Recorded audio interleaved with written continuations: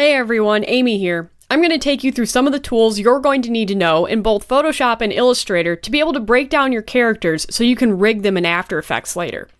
So we're going to start out here in Photoshop, and we're going to take a look at this example here. We have our hipster girl, and she's set up pretty much exactly like how you're going to find it in your assignment that's coming up.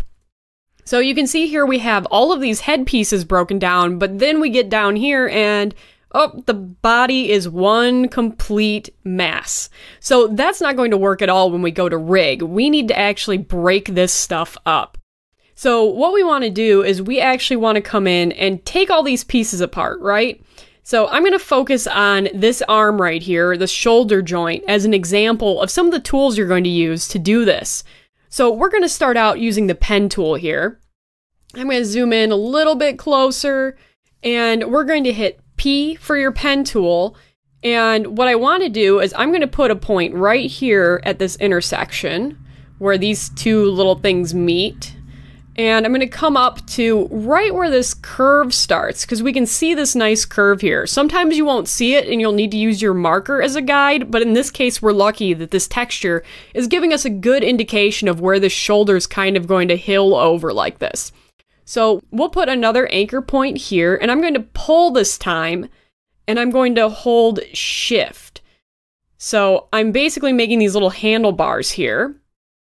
And you'll see what they do now when I actually come over here. You can see I've got a curve in my line. So I'm going to hold shift on this one also. And this is to keep my handles locked nice and parallel, which will give me a much nicer curve. So now we've got those 2 points down. And we really don't need to get too precise on this other side, because if you look, this checkered background, this is all just alpha, so blank data back here. So what we can do is just go all the way around and make sure we're just getting around this arm entirely, and that we don't take any pieces of this stuff. And we're going to come right back here, and that's our final point. So this is all one path now. So now we need to actually make sure this path stays preserved. So we're going to go up to Window and Paths. And I actually had paths up here in my Layers palette, but that's where you're going to find it if you don't have that pulled up. And we're going to double click on our work path, and I'm going to give it a name. So in this case, it's going to be left arm. And that's because this is actually the character's left arm, even though it's on our right. Alright, so now we've got our path, but you can see it's a little bit funky up here, and I might want to adjust this over a little bit too. So the nice thing about paths is that they are selections that retain their editability. Whereas if you're using something like a lasso tool, you really only get one shot to make this correct. So we need to edit this path now, and if I hit A, it's going to bring me to my path selection tool, which will select the entire path and move it, which is not quite what I want.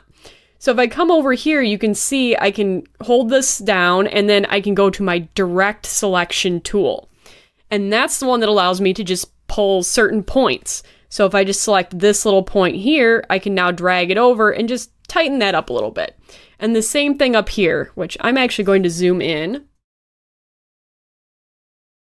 And I'm going to get this a lot closer in. You can see I'm a little bit off here, so we'll just tuck that in. And then we'll grab this point here and just scooch that in a bit. And same thing with this. And then we'll just hold shift and pull our little handlebar down a bit. And you can see that fits pretty nicely along that curve there. Alright, so now that we've got this path actually made and tweaked to our liking, what we're going to do is make it a selection. So we're going to hit Command or Control on this little square here. And that's going to create our little marching ant guys for our selection. So now that that's selected, what I like to do in case I screw something up is I'm actually going to make a copy of this body first, and I'm just going to turn it off, bump it below here, and then just leave it alone. So what I'm going to do next with this selection made is I'm going to hit Command X, and that's going to cut the selection. And now I'm going to hit Command Shift V, and Command Shift V actually does a paste in place instead of a normal paste. So if I undo that and I just hit Command V, you can see it pastes it in the middle of the body, which is not what we want. So remember, Command Shift V, and it will paste it right back from where it originated. So now we have this arm separated off of the body. But you can see that this creates a new problem. We have this big old white space here where we need this background filled in and this shirt to carry over with all of this nice texture and stuff. So now let's address that. First, I'm going to name this really quick though. Okay, so let's tackle getting this filled in the background here. So in this case, I just need my arm pretty much as a guide. So I'm going to just turn the opacity down a bit. I'm going to turn it way down, actually. And I just kind of have to make a good, educated guess as to how this would actually look beneath here. So we're going to use our artistic judgment here, and we'll create a new layer. And this time, you can see these characters kind of have these nice angles to it. So instead of doing a pen path, I'm actually just going to use something different. We'll use our polygonal lasso tool. Not the regular lasso, this guy right here. The difference is this one is kind of like a scribbly tool where you can just make like a circle like that, and it's very nice and easy to get these kind of organic flowing lines. We don't want that in this case. We need something rigid. So we're going to select our polygon lasso tool, and we're going to come in and just let's get in here a little bit tighter so we can get really nice and accurate, because we only get one shot at this with these lasso tools. So we're going to come in and I'm going to hit right here, and I'm going to guess that it comes to about here, and I'm going to come up to here. And then we'll come down over, and we'll go to the end there. So now that we have that shape made with our polygon lasso tool, I'm going to make sure that my fill color just matches up to this background of the shirt. So we'll sample it right in about there. And we're going to make sure that we're on our new layer here. And I'm going to hit Alt-Delete, and that will fill it with the foreground color that we just selected. So we can get rid of that selection now. And you can see that we've got this nice angle here. But we do need to fill in this little bit of a round spot here. Let me get in real tight. So I'm just going to grab our trusty pen tool, and I'm going to come in and draw a nice quick little path here. Try and get it as round as possible to match that shoulder. I'm going to clean that up a little bit. All right, and then same procedure as before. We've got our work path, arm top, and Command click to select that guy, and then Alt Delete, and now that's filled in. So we have this kind of rounded area for our joint, and we can hit Command D to deselect. So now we've got this kind of body shape for her so that when her arm moves, it'll look more natural. So we can actually come in and merge this now to the body.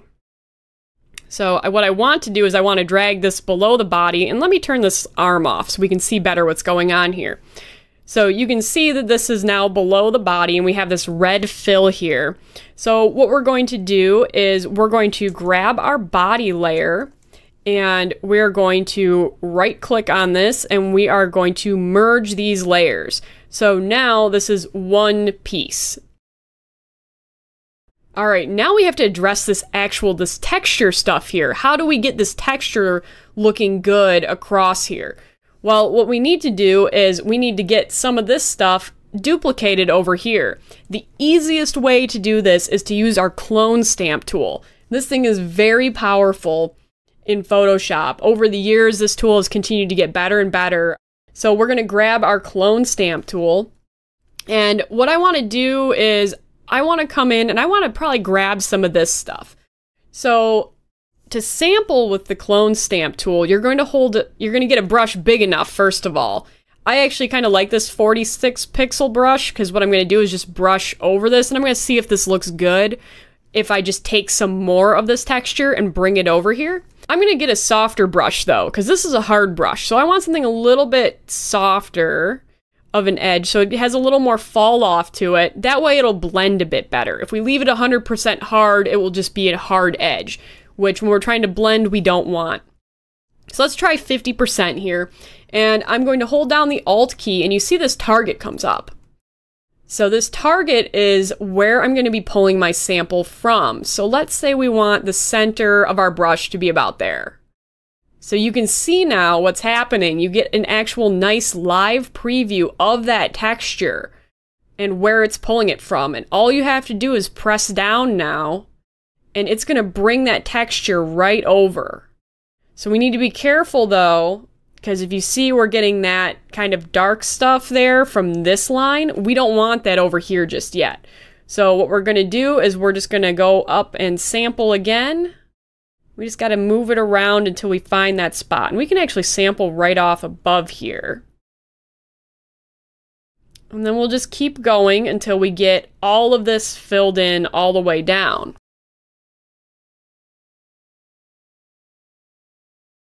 So you can see we're getting a little close to this edge here, and our brush is going to overflow, but we still want to maintain that brush size. So what we can do is come over to our body here and hit Command and click on it, and that will actually create a selection on our body. And even though it's previewing over the edge, if you watch here, as I click down, you can see that we're not getting any paint over that edge.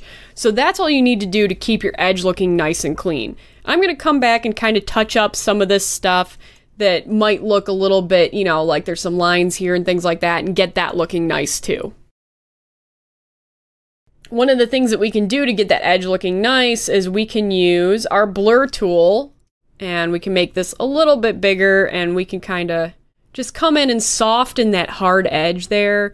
We don't want to hit it too hard because we want to maintain the way the texture looks, but that's a way that you can kind of soften that blend there a little bit where you're getting any weird lines. And if we zoom back out, you can see we did a pretty good job getting that texture over. And then you would just want to repeat the same thing for this brown line here and this purple line so that it carries all the way across and looks really nice. Alright, so I'm going to show you another really neat thing that we can do with a tool in Photoshop, and this time we're going to use the liquefy effect. Now, this can be very powerful in certain circumstances. Morgan is actually going to show you a bonus lesson later on where he reshapes a whole mouth with this and really shows you the power of this tool. But for now, we're just kind of going to touch on this tool, and I'll show you one thing we can do with it. So we're going to use our left arm as an example, and I'm going to get my opacity turned back up again. And what I'm going to do is I'm going to make sure that I'm selected on my arm, and I'm going to go up to Filter, and we're going to go to Liquefy. So it's going to bring up this separate dialog box, and let's zoom in a bit. And you can see here that I have this mesh turned on. You can find this under advanced mode. So if you want your mesh on, you're going to hit that, and you're going to go to show mesh.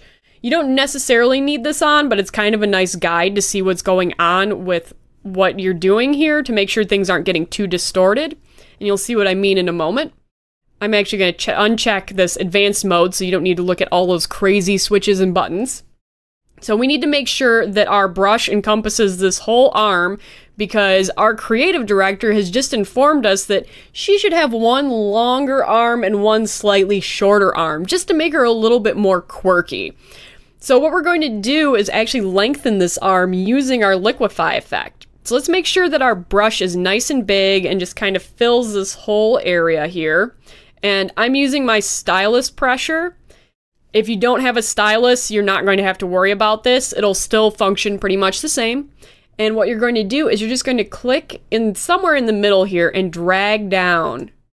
And you can see that I'm able to move the entirety of the arm. You gotta be a little bit careful here not to move too much side to side. But you can see that I'm really getting in here and just like being able to pull this down without too much distortion. There's a little bit here, but we can correct that now. Now, if you totally screw this up, all you have to do is hit this Restore All button, and that will undo your entire mesh distortion here. So if we need to like touch this up a bit and pull things back, we can just make our brush smaller, maybe not that small, maybe a little bigger. And then I can kind of come in and just like touch stuff up. We can pull at the cuff a little, maybe bring that back up again.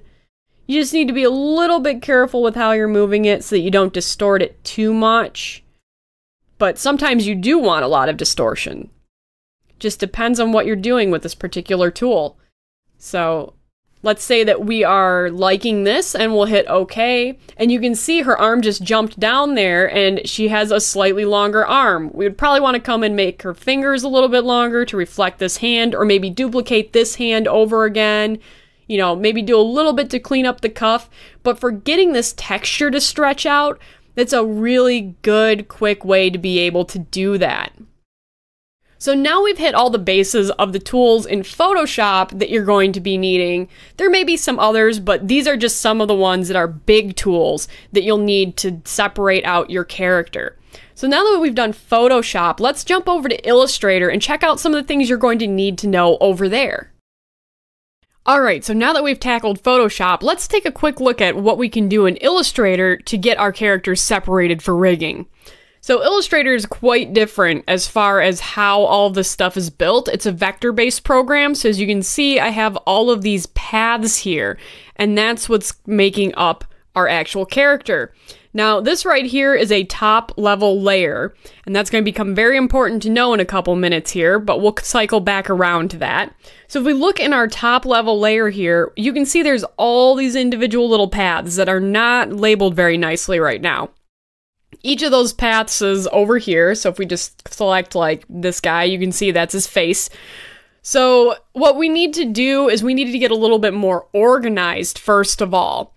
Now, we're going to actually group off some of this stuff just to start with so that this is a little bit neater over here, because none of this is actually like labeled right now. And that's just how Illustrator will bring in certain files. If it's an older file, if it's something that's like a stock image, which this guy is, this is probably close to how you're going to find it.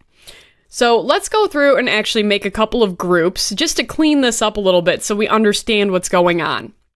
So I'm just going to group off his head, and to do that, I'm just going to click and drag over this entire part here, but I'm going to be careful not to go too far in or I'll accidentally select this phone and the hand. So I'm just going to drag over that, and you can see I got a nice clean selection of all of this stuff. And I'm just going to hit Command G. And now I've got this group right here of the entire head.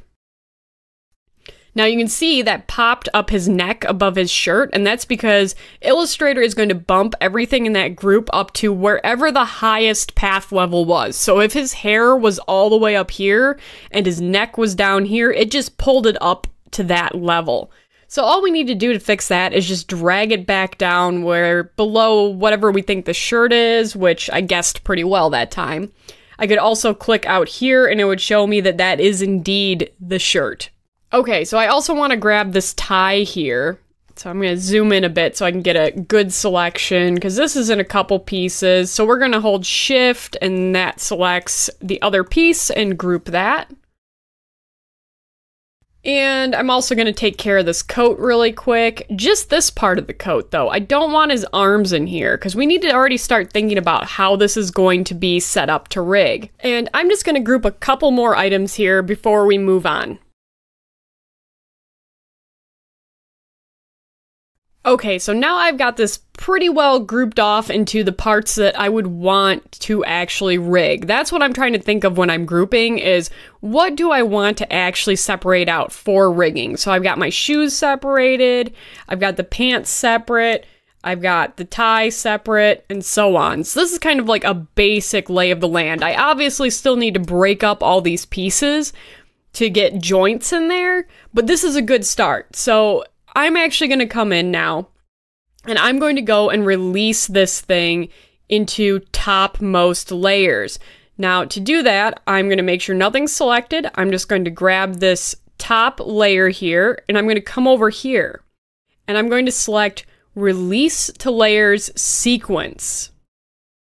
And you can see what it did there is that it separated all these into their own independent layers. You can tell it's a layer because it has this little color bar next to it. So what we want to do is they're still nested under this original. So After Effects will still read that as only this layer coming in. So to fix that, we just need to come in and grab this, hold Shift, come all the way down to layer 15, and then I'm going to just click and drag them out of that topmost layer.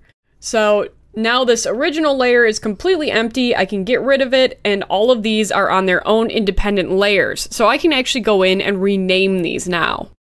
To rename something, you just double click on the actual name and then type it in. It's that easy. Now, if I had something that went into a layer that I didn't necessarily want to be on its own independent layer, like if I want this to be back into the suit coat, all I need to do is grab it and drag it in there, and now it's part of that suit coat, and I can delete this layer.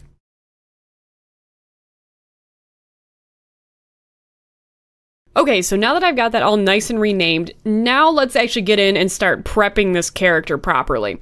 So I'm going to focus on this arm again, and you can see there's not a nice joint at the top. So what I need to do is grab our arm here, and I need to get something round at the top going on here. So I'm actually going to go into isolation mode with the arm. So I'm going to double click on it, and you can see that dims out the rest of the artwork. It also makes it so that I can no longer select anything but this. And you can see up here exactly where I am. This is like the isolation mode navigation up in this top corner.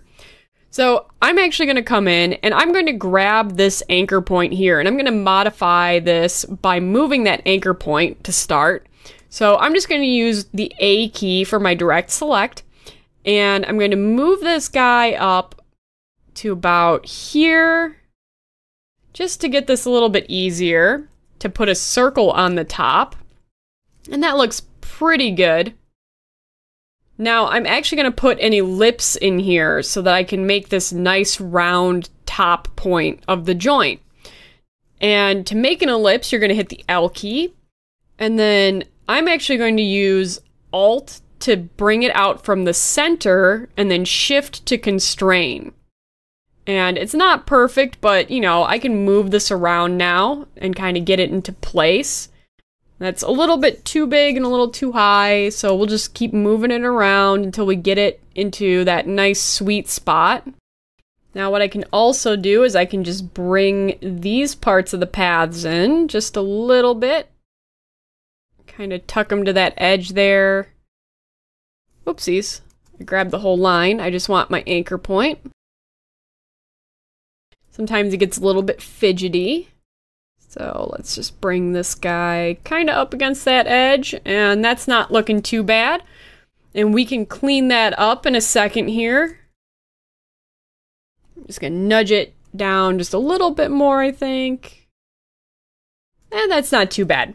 All right. So now what we want to do is we want to actually combine this arm into one shape with this ellipse. Now what we can do to combine it is we can use this really cool tool called the Shape Builder. To use Shape Builder, we're actually going to select both this ellipse and the other shape. So we're going to use our Shift key to select those both, and we're going to come over to this tool right here, the Shape Builder. Now Shape Builder is cool because all we need to do is click and drag across all the shapes that we want to combine, and then release, and it's made one nice shape for us. So now if I don't like this anchor point right here anymore, I can come in and hit P, and if I hover over that, you can see the minus sign on that anchor point, and I'm just going to click that, and it's now gone, and we have a nice straight line that leads up into this top part. Same thing over here. I want to get rid of this one.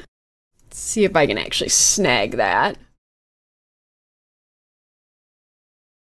And it looks like I had a little bit of a leftover path over here, which I did when it combined the shapes, so I'm just going to delete that. And now you can see I have my nice round shape here. Oh, I got a little bit of a knot in there. You have to be careful a little bit sometimes with these tools. They'll get a little bit finicky, so I don't need that path either. That was a spare. So we will delete that. All right, so now we actually have this nice and cleaned up. And if we need to adjust something to make that a little bit nicer of a line, we can. And that is how you're going to combine a shape to get a round top, or at least that's one way that you can do it. There are many other ways that you can do this, but this is just one way to achieve this effect. And it's a pretty easy way, actually. It's quite efficient to do it that way. So the next thing we need to do is we actually need to cut this arm in half because we need another round joint down here.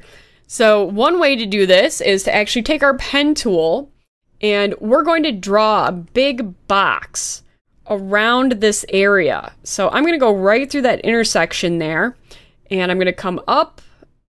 Okay, so we've drawn our box over half of the shape that we want to divide in half. So now let's actually go in and divide this. And to do that, we're going to use a tool called the Pathfinder. I already have Pathfinder pulled up, but if you don't, you're going to go up to Window and then Pathfinder. And that's how you pull that up.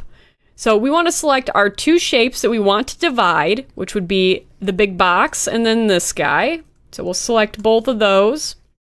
And then we're going to come up and we're going to select Divide. You can figure out which ones they are just by hovering. Divide is the one we want, so we're going to hit that. And you can see it's created a group. And if we look in that group, we can see 3 separate paths now. So you can see there's a line through that one, and that's what we want to happen. So now I can get rid of this path that we made that was just an exclusion box. So we're just going to grab this and dump it into our trash, and my Illustrator is not updating for some reason, so I'm just going to get out of isolation mode really quick. And you can see now that I've gotten out of isolation mode, our path is updated, and this was just a little bit of a bug that was going on in Illustrator at the time of this recording, so it may or may not happen to you. Just be aware that's how you fix it, is just by getting out of isolation mode. And you can see that we've got our nice divided arm here, and we actually don't need to leave this in a group, so if you need to ungroup something, it is Command-Shift-G, and that will ungroup it.